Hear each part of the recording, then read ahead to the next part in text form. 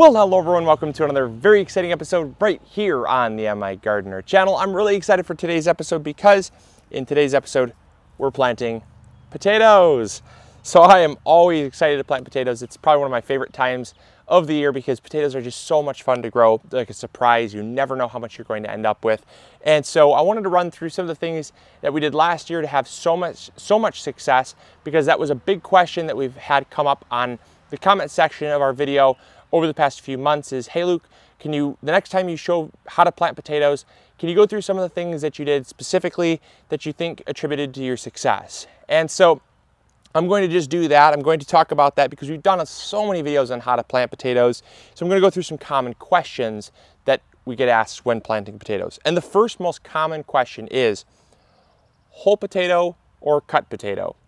And what this is referring to is, do we cut the potato into slices to maximize the amount of eyes on the potato, or do we plant the whole potato? Last year, we planted the whole potato. In years past, we've cut the potato and we still had really good success, but last year we had the most success we've ever had. And I think part of that is attributed to the fact that the more plants you have growing in a specific area, the more potatoes you're going to get. Potatoes are plants that they don't mind being crowded. They will do fine being spread apart, but when you spread plants apart, you're obviously not as efficient on your spacing. So what we found is that when you plant a full potato, you're going to get 3 to 4 plants per potato on average, sometimes even more, but sometimes a little bit less. But on average, around 3 or 4 plants. And those plants will grow up and each plant will produce potatoes. And each plant you'll get around 2 or 3 potatoes, sometimes more, sometimes less, obviously, depending on the variety. But that's kind of a rough average as well. So in that given space, if you have 3 or 4 plants and each one of those plants produces 2 or 3 potatoes on average, you're going to have around 8 to 12 potatoes, which is just awesome for one clump of potato plants. And so when you multiply it over the course of a bed, you're going to get way more production out of planting a whole potato.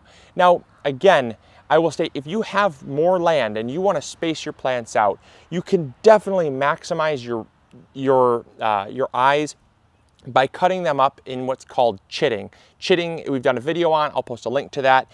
It's the process of cutting the potatoes. There's nothing wrong with that. But that's what we did last year, and that's what everyone always asks. What'd you do last year? Because in a bed and a half, we had over 125 pounds of potatoes. That was just incredible. So I was really happy about that. The next question we get asked is, what varieties do you plant? So we have gone through this before. We pick 3 varieties every single year. We don't ever stray away from them because they're the varieties we use the most of and we find work the best for us in our specific region. And so the 3 varieties we use are the Pontiac Red, the Kennebec White, and the Purple Majesty. Now the Purple Majesty, we're doing a little bit different from last year in that we're actually growing from our own seed potatoes. These were seed potatoes that we made ourselves using our seed potato method. I've got a video on that. I recommend going and checking that out.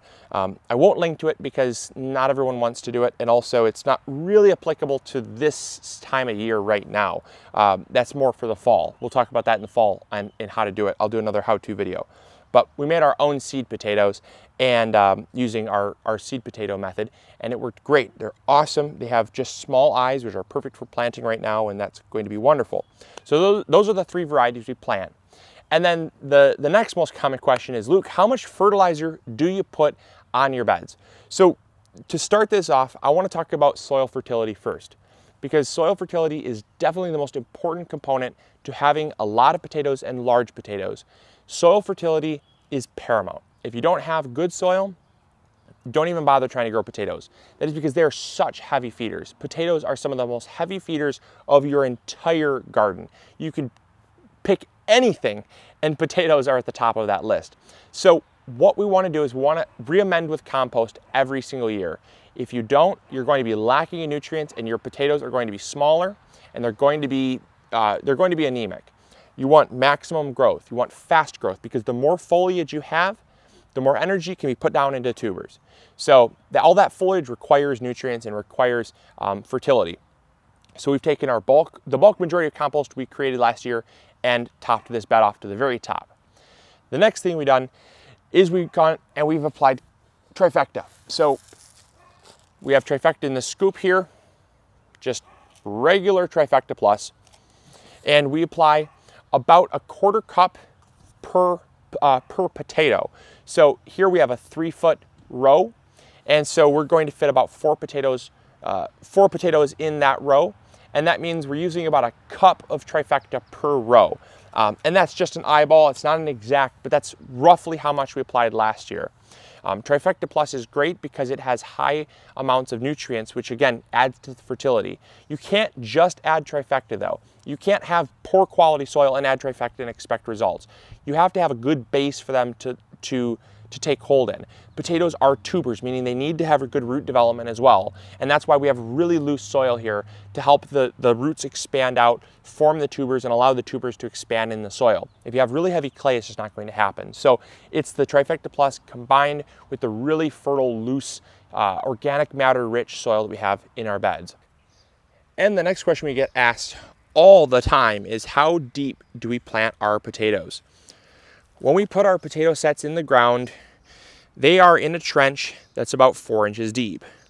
By the time we cover soil on top of this trench, they're going to be about 6 inches deep.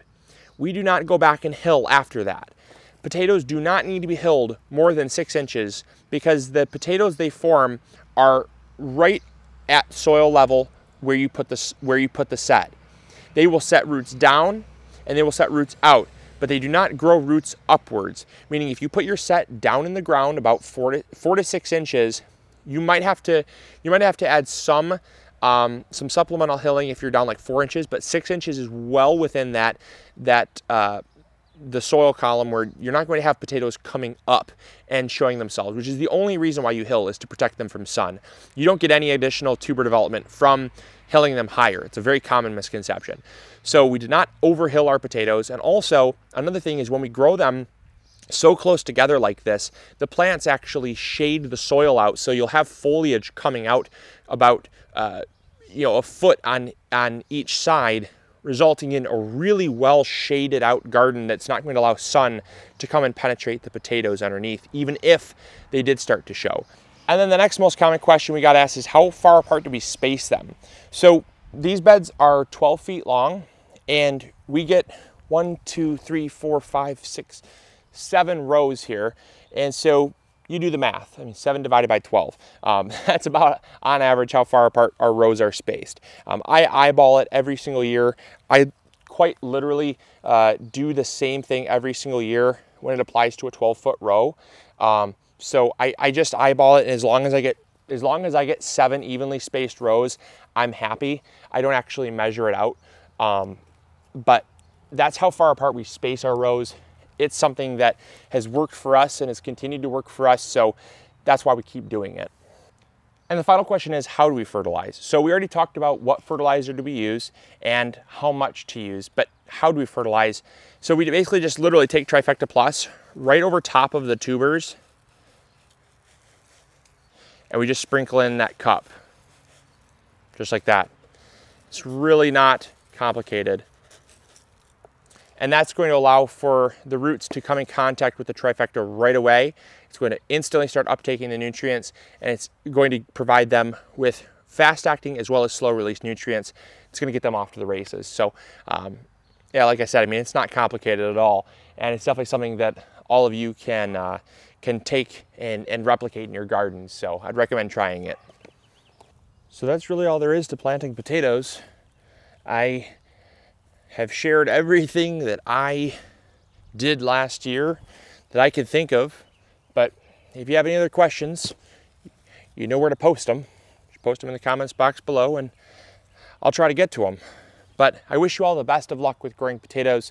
They're so much fun, they're so rewarding, and they're certainly something that everyone should try growing.